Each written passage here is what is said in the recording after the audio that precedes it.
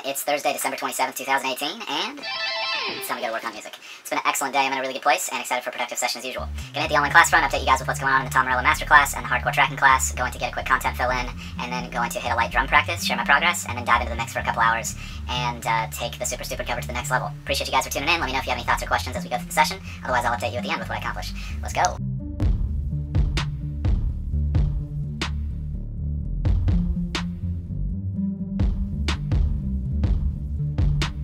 Alright, really good session today. Simple, just hit the online class front, no major takeaways, just more of the same stuff from the past couple days. Hit a quick drum practice, just staying steady. That's not the priority right now, unfortunately, but looking forward to prioritizing that as time goes on.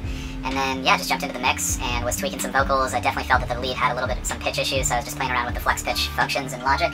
And that's remarkably powerful and doesn't sound too bad. I mean, it definitely makes the vocal sound a little edgier, which I don't necessarily like. I'm sure there's ways that I could smooth that out, but it does sound better overall, I think, with just a little bit of pitch correction. I wasn't too heavy-handed with it, but there were a couple parts where it was kind of just like, ugh.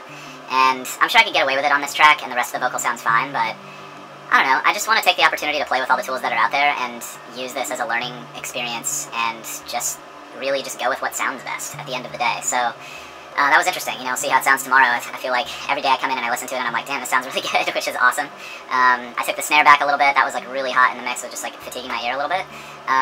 But yeah, just finer tuning things now, guys. You know, it's more like balancing things. I've done a lot of work on this mix already, just balancing different frequencies and different saturations and, you know, the thickness, the thinness, the brightness, the whole thing. And I haven't even referenced it with any other tracks, so there's still, I'm sure, plenty of time to go into it, but probably should be done by the end of the week would be my guess. And I'm going to get into the automation and stuff like that, and I think I'm getting closer to, you know, feeling pretty rock solid about it. So appreciate you guys for tuning in. Hope you guys are out there grinding towards your goals, enjoying the process. That's what I'm out here doing, and I'll see you guys tomorrow for more. Can't wait.